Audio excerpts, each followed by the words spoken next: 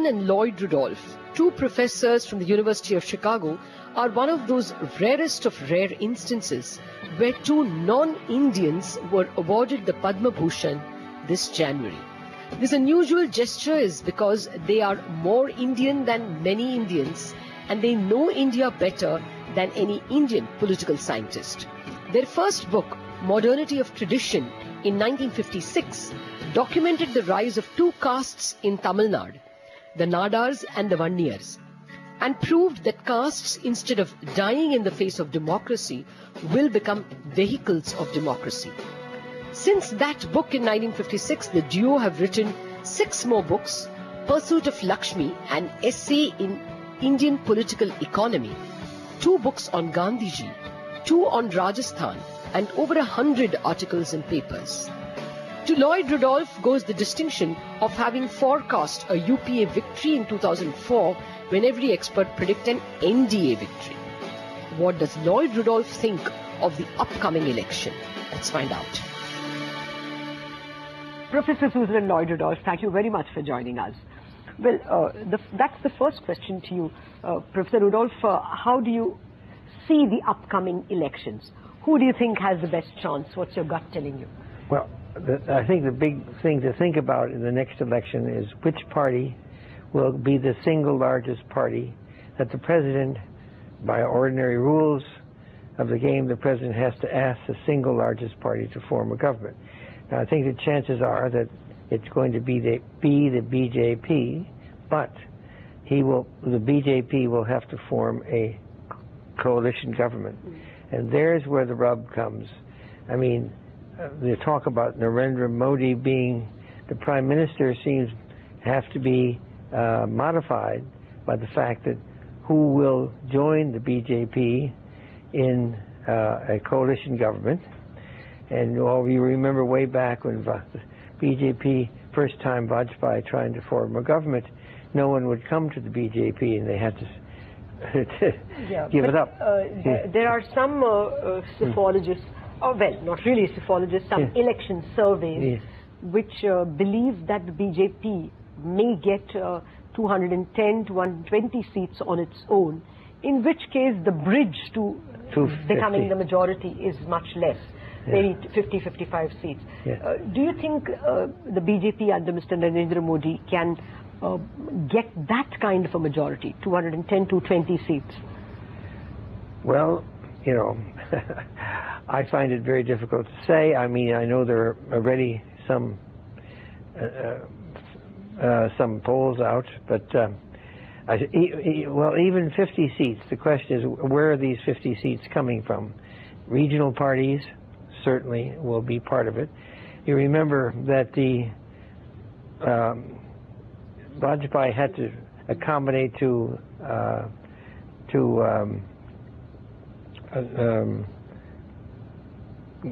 the Chief Minister of Andhra Pradesh.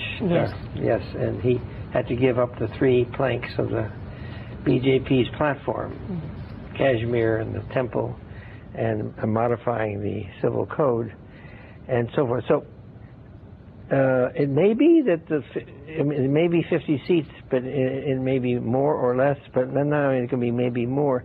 So the question is, what kind of concessions will they have to make to form a government? And then the question is, will that regional party accept Narendra Modi as a prime minister? So is your assessment that there is a very good chance that the BJP will have to work with a lot of third parties? Or do you think that it might be a third front that will be backed by either the Congress or the BJP? Third front? Well, there isn't really much of a third front yet, is there? No. No, so I don't think we should get too deep into third front. You know, there's some hopes, but not much concrete action. And then there's the question is, there's the pre-election and the post-election coalitions, and that will affect the outcome of the election, whether people are committed before or afterwards. Afterwards, there's a lot of bargaining. Before, you have to be committed to something like the to make a coalition with the BJP, you have to agree with a lot of what the BJP has to say, and so your sense is the best, the most likely outcome. How would it look like, you think? BJP with a lot more coalition parties, is that your what you would place a bet on? Well, I think the BJP would be the single largest party. I think the president will have to ask the BJP to form a government. That'll be pretty. Mr. Pranab Mukherjee being a president, I think R. Venkataraman made it clear that, and it was supported by further practice and so forth, that is a rule that should be followed. It should be very hard not to follow that rule. So it has to be that they will be asked to form the government.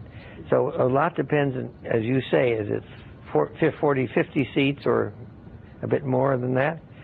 And which regional parties are we talking about? I mean, are we getting into, we don't know what's going to happen in Tamil Nadu. We don't know what's going to happen in Andhra Pradesh. Previous elections, Andhra Pradesh was very decisive for the Congress, and they created Telangana to get some more seats. Maybe they will. You therefore don't think that the chances of a non-BJP government exist at all? Oh, I wouldn't say there's going to be a BJP government. I was going to say there's going to be a coalition government, which BJP is, of course, the single largest party. And the question is, who will ally with them under what conditions? And will it be possible for Narendra Modi to be prime minister, or will the conditions of the coalition be such that he may not be? The conditions of the coalition be that somebody else will have to serve as prime minister. So therefore, I just wanted to know where you would place your bet. At the moment, does it look like the bets are that it would be a non-Modi-led government, or a BJP government, or a Modi-led BJP government? Where would you place your bets? I would place my bets on a non-Modi-led government, but it depends a lot on how badly the Congress does, in a way. That means how strong the BJP's bargaining position is, and what kind of, as you raised at the beginning of this interview, how many seats they need and from whom they need those seats. Fair enough. So I know I'm evading your question, but we're talking great deal of uncertainty at the moment, and then the uncertainty. So the chances of another election like we saw in '97, following quickly a midterm poll, looks fairly bright for you? Well, you mean that this is going to be something like a hung parliament? Yes. Is that No, I don't think it'll be a hung. Well, since 1989, no one has won a majority to form a government, a majority government. Since that's the 10th general election, and I don't think there's going to be any change from that. That is to say, we're now the 15th. Yeah. And so what I am saying, or what we are saying, I think, is that chances of the BJP winning a clear majority, I think, are very slim, very slim. Oh, absolutely. Now the question is, Mr. Modi, however, is making he's got the problem of the Muslim vote, and he's got the problem of being pictured by the Congress and others as an extremist. He's working very hard to remove that idea by talking about why Gandhi was such a wonderful leader. I even mentioned Nehru. He's moving. We have written to the center. We have written a lot about in our work. In fact, I think we're one of the first to talk about the fact the centrist being positioned is that the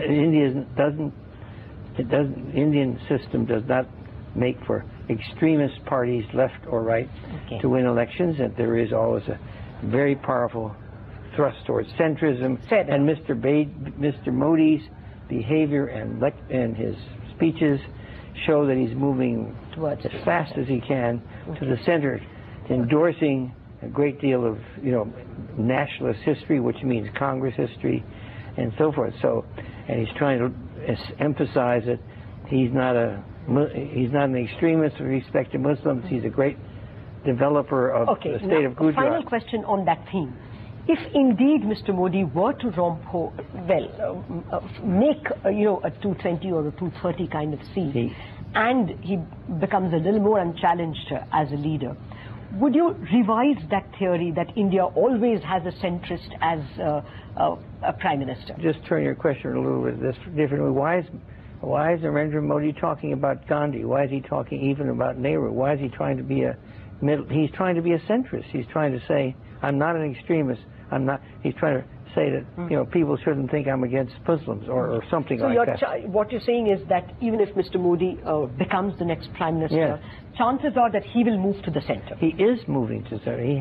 He can't win this. He can't get a single largest party, but without he is moving. It's quite clear he's moving decidedly towards the center. I'll say the second point is, of course, to make people forget that he has a Muslim problem. He's going to say, Gujarat is, most rapidly developing state, and I will improve the economy. So the economy is a question, not communal questions. And so now you have 100. We wrote sometime years ago 122 seats, in which you have 10% or 20% or 10% Muslim voters. And does he think, maybe he thinks he can make some of those voters not vote against him, because that's a lot of seats not to be able to win the constituencies with a substantial or 20% or less Muslim voters. So I mean, the point is he is moving to this. He has his whole campaign now is centrist. All right. I'll have to take my first break on that note. A person who has got it right in the past is telling us that he would place his first bets on a BJP-led government, but maybe not with Modi as Prime Minister. And the second bet he would place is that if indeed Mr. Modi becomes Prime Minister, he would be way more centrist. Indeed, he thinks that he's already very centrist. We'll take a break on that note. We'll come back with more questions for two experts who know more about India than anyone else I know. Welcome back to The Appointment. In our election exchange series, my guests are two political science professors who have written about India for the last 55, 60 years and are quite clearly the most authoritative watchers of the Indian political scene. Well, Professor Rudolph, the point I want to discuss with you is the rise of the Aam Aadmi Party. Do you think it will become a force to reckon with after the elections? Yes, it certainly will. Reckon with means how many seats it's going to win, and that is, again, like so many things, how many seats Congress is going to lose, and how many seats BJP is going to gain. But Aam Aadmi is certainly an untested thing. To run an election nationally, I mean, they surprised people in Delhi. And they need organization, they need money, and all these things that parties have, and for the most part, they are. But there's a new spirit, different spirit, and but they certainly can be, I would say, a big spoiler in this election. Mm-hmm. There's something new with the Aam Aadmi. Let's say they get the same percentage of seats nationally that they got in Delhi. That would be a huge... that's a whole lot. That's a whole lot, yes. Well, they didn't get, they had, what is it, 30%? Yeah, 27%. 27%. Yeah, well, I'm not saying they will get 27%, but they might get 15%. That would make a big difference in how you form a government, and what if the BJP is the single largest party. The question is, would the Aam Aadmi... They didn't want to ally with anybody, but they had to ally with Congress. Would the Aam Aadmi ally with BJP? My view is unlikely. No, that looks definitely unlikely. Not on the cards at all. Not on the cards. So this would make a big... So, do you think this party has a chance of surviving? You know, non-BJP, non-Congress parties have been very, very marginal parties like the left. And one experiment of a non-BJP, non-Congress, Janata Party didn't quite succeed, although, the BJP was part of it. Do you think the Aam Aadmi Party shows promise of surviving the next 10 years? I think it will survive. It was, sometimes these new parties survive 1 or 2 elections. It would depend about, in part, of how well they do, and whether they are formed. The question is how deep does this anti-corruption thing go? Good governance go? There's a lot of analysis suggesting that the Indian electorate is younger and younger and younger, and how much they will participate. They do participate pretty well, and there's a lot of talk about the other thing, and there's a lot of talk about the electorate being more urban than it used to be, and less rural than it used to be. Now, the Aam Aadmi, there's a good question for them. They tend to be an urban party, middle class, if you will, party, and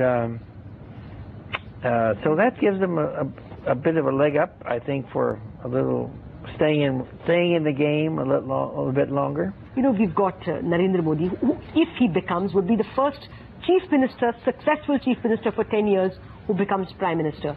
We've also had some good chief ministers in Bihar, in Madhya Pradesh, and maybe even in Tamil Nadu. Do you think this is a new trend, that we are going to get very good chief ministers who will then come into the prime minister's role? Is there a new trend you see? Well, there's something to be said that's the kind of thing that's happening, partly because if you look at the Congress, is totally hung up on dynastic politics, and the fact that they seem to be, the dynasty seems to be petering out. I don't want to say anything further than that. And the BJP cannot, why is Narendra Modi there? Because out of the parliamentary party, which has been the source of prime ministers of most parties since the beginning, nobody can step forward anymore.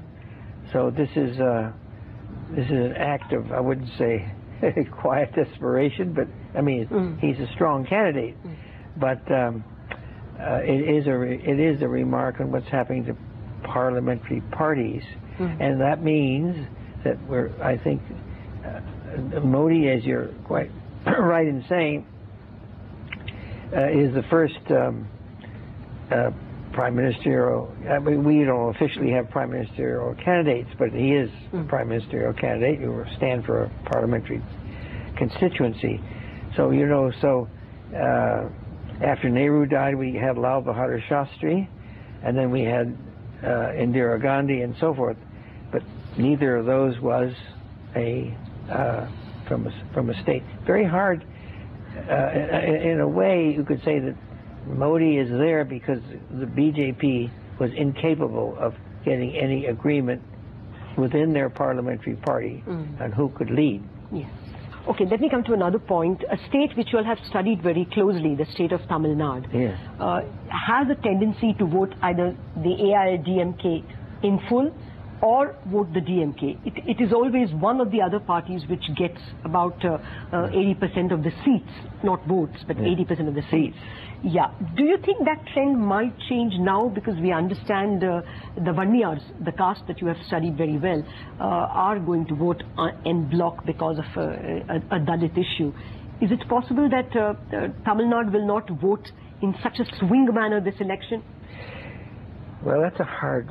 Tamil Nadu these days is very, because it's not only the Vanniyars, but there's the Dalit party, yes, and there's the Vanniyar party, and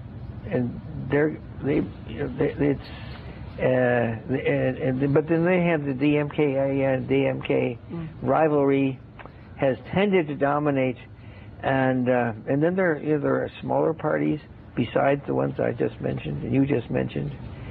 I've been reading a little, but I mean the analysis out of Tamil Nadu is Very murky, I would say. Okay. Very murky. But you're quite right. The swings of DMK, AI-DMK have been the previous pattern. So social scientists tend to say, well, how to predict the future? Take a trend out of the past. And that's what we're talking about today, DMK, AI-DMK swings. And we may see the end of that. Okay. And we may see more... I can't imagine what it's going to look like exactly. Okay. Well, finally, do you think the Indian state will re-emerge from this long period of inaction? Last 5 years, we haven't seen the central government being able to do much. Do you see an end to that and some action starting at all? I don't think it's going to happen. If the BJP has a majority in the parliament and Modi becomes prime minister, it will certainly make a big difference for the Indian state. He will be able to act, and the state will look much more effective and dynamic and so forth. But, I think the chances of that happening. So the answer to what's happened, so the Indian state has been in decline since, I keep repeating this, since the 10th general election in 1989, when you had majorities, Congress majorities, except for Janata period, even there was a clear majority. But nevertheless, through the 90s, at least 90 to 94, we saw a lot of policies being changed, and the state was reasonably effective. Likewise, even in 2004 and 2009, we saw a lot of, the Golden Quadrangle being built. But the last 5 years have been periods when other institutions have dominated rather than the executive. Will that change? That's all true. It's all true, but it's still, for the state to be effective in this parliamentary system, you need a majority in parliament. Yes. And even if you have a coalition, you have to have a coalition that can work together. So the decline of the Indian state is, to a large extent, a decline in the capacity to have effective majorities. In the up to 89, you had Janata, but Congress majorities for 10 elections or 9 elections and 1 Janata, and since then you don't have as much. You don't have really majority coherent, effective majorities. So the answer is it's unlikely. I mean, Modi may pull it off, but if he doesn't pull it off, no, I don't see any improvement.